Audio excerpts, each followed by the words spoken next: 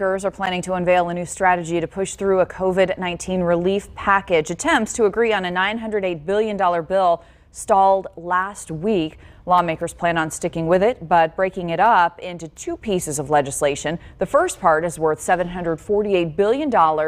It's focused on small businesses, unemployment benefits, and vaccine distribution.